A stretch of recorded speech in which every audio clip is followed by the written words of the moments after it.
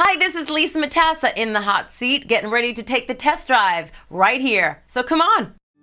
I don't know, I just feel so comfortable here, and I just love the energy about this town, and I love working with all the talent here. It's just so many incredibly talented musicians and songwriters, and I mean, don't get me wrong, we had that in New York, but this is where it's at. As a songwriter, like all the inspiration for songs can come from anywhere. They can come from something that happened to me personally or something that I've witnessed. And I remember coming down here, it was last year sometime towards the end of the year, and I was at Robert's downtown, and there was this couple fighting, and they were arguing back and forth, and she would walk away and he would come back, and it was pretty funny to watch. But anyway, at the end of the night, I go back to my hotel, and about 1 o'clock in the morning, I get woken up with lyrics coming to my mind. No idea where they're coming from, because normally when I think of a song, a melody will come to mind.